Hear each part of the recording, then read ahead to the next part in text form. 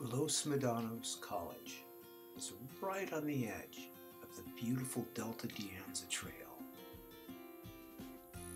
How can LMC take advantage of its proximity to this great facility? The college sits literally right on the trail, and the trail connects to Bay Point BART in Pittsburgh and through the McCollum Trail all the way out to the farthest reaches of Brentwood. And yet, there's a problem. Our current entrance to the campus from the trail is not as convenient or practical or nearly as inviting as it might be. Here's an example. Coming down the De Anza Trail from the east, you have to take a bumpy dirt road along a chain link fence. You have to make an incredibly sharp right turn through an opening in the fence across some very rough gravel, and then ride down through an area that is, in the winter, often very muddy and very slick.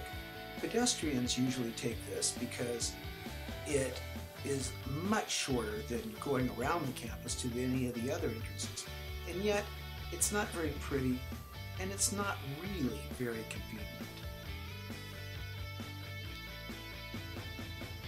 You can stay on the trail and go down a little bit farther to the next entrance. However, by bicycle that's about 5 minutes longer, and it would be even a longer distance to walk. And there are a couple of very steep sections that I think might be intimidating for beginning cyclists. Certainly cyclists on heavy bikes that aren't experienced aren't going to like this first dip at all. And if they get through that one okay, there's another one right after it that it's easy to hit 30 miles an hour down this narrow little chute where you have a chance to come across a dog or a pedestrian or a coyote. But eventually you will get to the official-ish entrance for the college and the lake. It's not really very pretty or inviting, but it is paved. Coming around this corner and heading down towards the lake is incredibly steep and makes for a heck of a climb out at the end of the day. There's also an off-camber turn that is very, very sharp, and in the winter is often wet and covered with slippery goose excrement.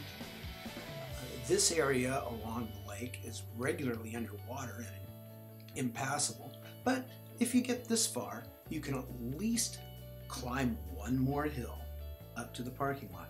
This isn't really practical for pedestrians. It's not really inviting for new cyclists. So my question is, can we do something about it? What could be done? Well, the college is right on the Delta De Anza Trail. There's the gate that we currently go through. The little opening in the fence lets us ride through the gravel, but this opening could easily be moved down a little farther, making it much shorter to get to the road, and heck, why not build an actual path that's paved and completely accessible? And as long as we're doing that, why don't we make the back of the campus, the De Anza Trail, as beautiful as the front and give it something that reflects our values?